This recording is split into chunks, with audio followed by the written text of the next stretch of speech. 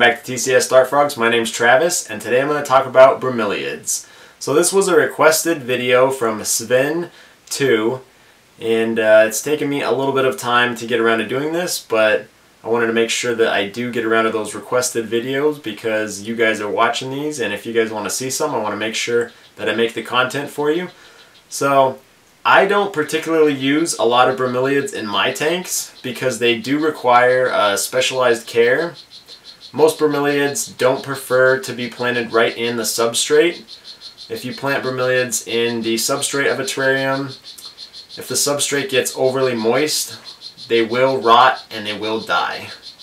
Another thing about bromeliads is that they require pretty high lighting depending on the species. There are some lower light bromeliads, but most of the really colorful bromeliads that you see that would be attractive to put in your vivariums, those are going to require high light and actually quite a bit more ventilation than a lot of terrariums have. So overall, I think that there is a place for bromeliads in terrariums, but I don't particularly like them because they require extra care that doesn't always correlate with the frogs. Now, for the frogs that breed in bromeliads, I do use bromeliads in those species of frogs tanks, and they are very important because as much as I could put, a glass vial or plastic vials in those tanks to have the frogs deposit their tadpoles in, the bromeliads actually work much better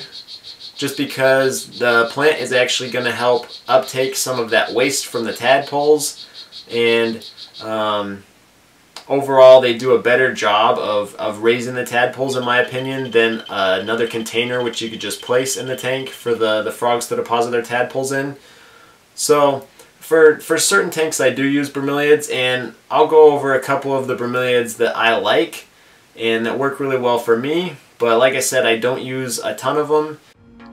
There are many different types of bromeliads that do great in terrariums, but the species that I like the most are Neoregelia. They come in a wide range of shapes and sizes and are readily available from many online retailers. Most of them that you'll find for the terrarium hobby don't get too big, and that's what makes them really nice.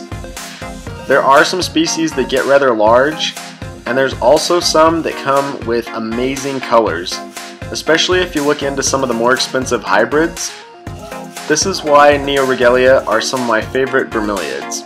They're also easy to mount, which I'll show you guys how to do a little bit later in this video.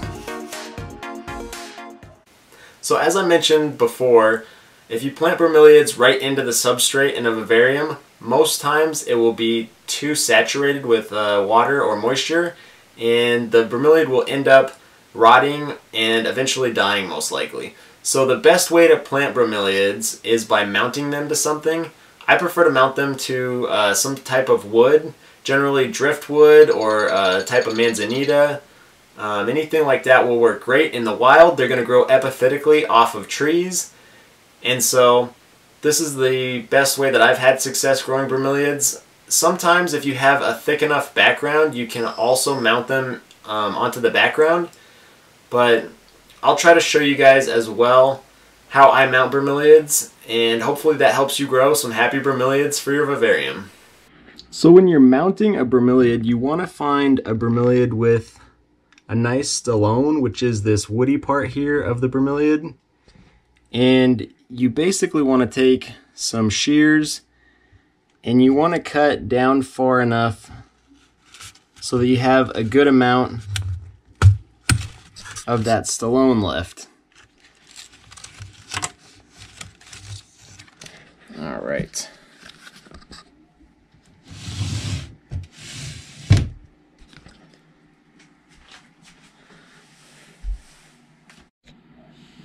So the next thing you want to do to mount a bromeliad is take the stolone, which is this woody part of the bromeliad that comes off the base of the parent bromeliad, and you want to get a drill bit that matches or is a little bit smaller than the size of the stolone.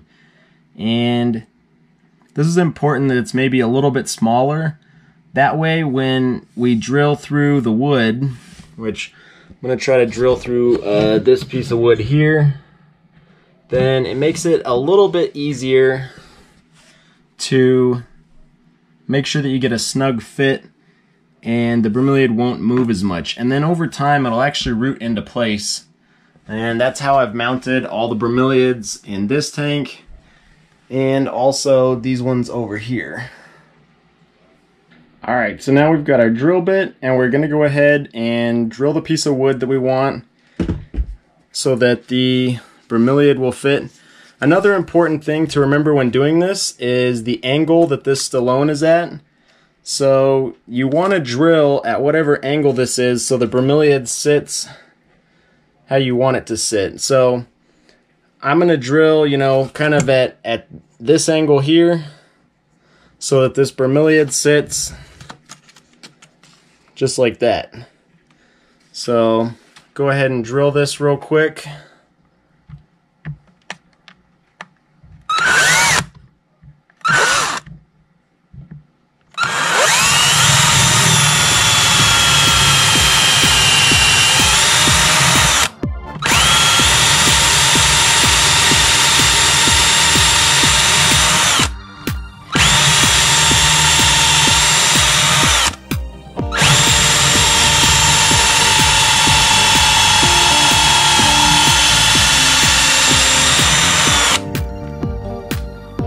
Alright, so once you've gone all the way through, you can kind of go ahead and test to see if this will fit. And this doesn't quite fit, so I'm going to just take the drill bit and move it around a little bit just to get a more snug fit.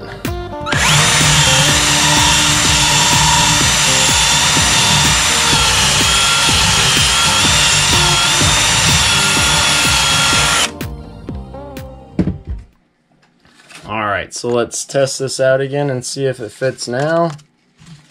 And it doesn't quite fit, so what I'm going to do is go ahead and drill with a little bit larger drill bit. Alright, so I went ahead and switched this drill bit out for one that is slightly larger.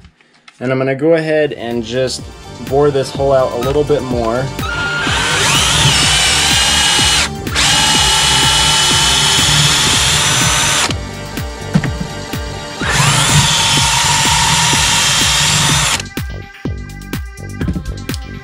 Alright, so that should work.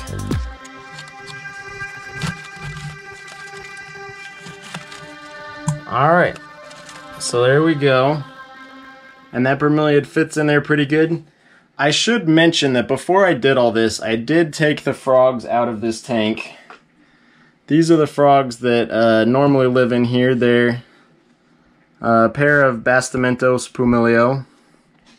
So I just wanted to make sure you guys knew that there's no frogs in here. I would not drill the tank if there were frogs in there, as it could be pretty dangerous for the frogs.